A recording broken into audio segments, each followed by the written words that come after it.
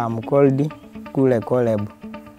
I live in Galilaya village and the district is Ntoroko. I'm 18 years old.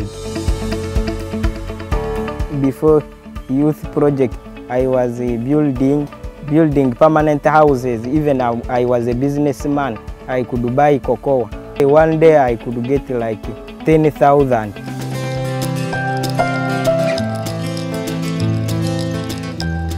I joined this B project around 2018.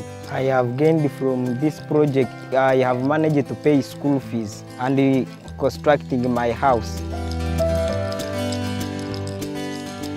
I have been taught how to filter honey. I have 70 beehives.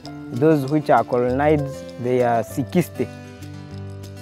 At first I managed to harvest 30 kilograms of honey and they gave me 300,000 in cash. I used that money in terms of paying school fees and also constructing that house of mine. There is my brother who told me that those bees, they are exactly money. Then he told me that if you do that project, you will earn money. Then I did. Even it is a source of employment. I want to educate myself, then to construct my good home, even to buy the land where I will be setting my good apiary.